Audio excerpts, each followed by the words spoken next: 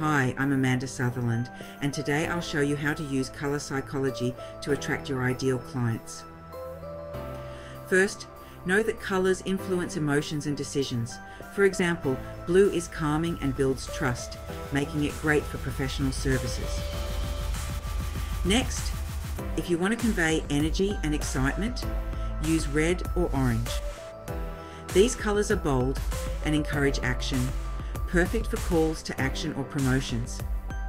Green is associated with health, growth and balance. It's ideal for wellness or eco-friendly brands. For a luxurious or creative feel, try purple or gold. These colours evoke imagination and a sense of exclusivity. Lastly, keep your brand's personality in mind. The colours you choose should align with the message you want to communicate to your audience.